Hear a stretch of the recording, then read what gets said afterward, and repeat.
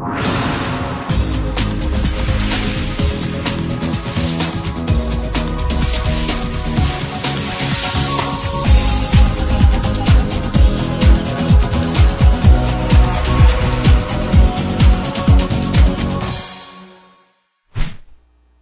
and welcome to Soul Horoscope Zodiac Weather. My name is Christopher Witecki, and I'm your stand-up astrologer. Well, it's Friday the 13th, 2009, March 13th. The sun's progressed now to 23 degrees Pisces, and the moon today starts in Libra. Let's take a look at those planets.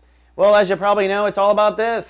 That damn opposition that just won't go away between the Mars conjuncting Uranus and Saturn retrograde in Virgo. The good news is we are over the hump now as the sun is 1 degree off of Uranus, and the irony of Friday the 13th is some part of us through the weekend will likely die, and a new one will be reborn.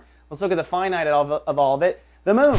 The moon starts today in Libra, so it's still about calm blue ocean and fairness and all that sensitivity. But by the evening, the moon moves into Scorpio. When the moon's in Scorpio, people tend to polarize. They take sides on emotional events. They put up boundaries, and they certainly feel far less vulnerable, right? Scorpio is the only zodiac sign that's packing a weapon. So in each 12 signs, I'll talk about how your moods will be over the weekend. Lastly, Mars. Mars and Neptune, actually, in Aquarius. Now, Mars is the action energy. It tells us where we need to act. Neptune is our intuition. Quite literally, the universe is saying to us, we need to act on our intuition when it comes to the Aquarius situation. So I will be kind of outlining that for you and encouraging you to act as this new perception of reality is born. But before you click on your horoscope, let's take a look at the moods of each of our brothers and sisters, and let's begin with our air signs. Gemini, cloudy and hyper-aware. Time to act on your new beliefs right now, Gemini. The Libran, sunny and productive. Time to follow your instincts with your inner child's desire, so listen to your inner child. And the Aquas are sunny and professional. Time to act on your ego's instincts. Believe it or not, it is. Now on to our combustibles.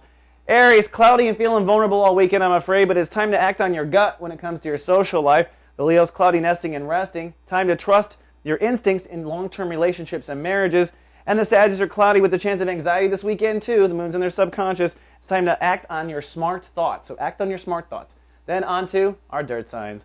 Taurus, sunny and sentimental. Time to act on your career instincts right now. Bull, the Virgos, cloudy and pensive. Time to trust yourself with lifestyle changes. And the Capricorns are sunny and social. Time to act on your instinct when it comes to making money or building self-esteem. Then lastly, our intuitive water signs. Cancer, sunny and childlike. Time to follow your instincts with trust and intimacy. The Scorpios, sunny and cool. Once the moon moves in their sign, time to act on your thoughts about home, family, and where you live. And the Pisces are cloudy and pensive, unfortunately. Time to act on your instincts when it comes to your weeds in your soul garden. So if you think you got a problem, you probably do. That's all I have for today's Zodiac weather. Be sure to click on your own horoscope for the details of where to act. And we're out there this weekend under a bipolar moon in Scorpio, but a tough one. I'll be in the studio covering your astro.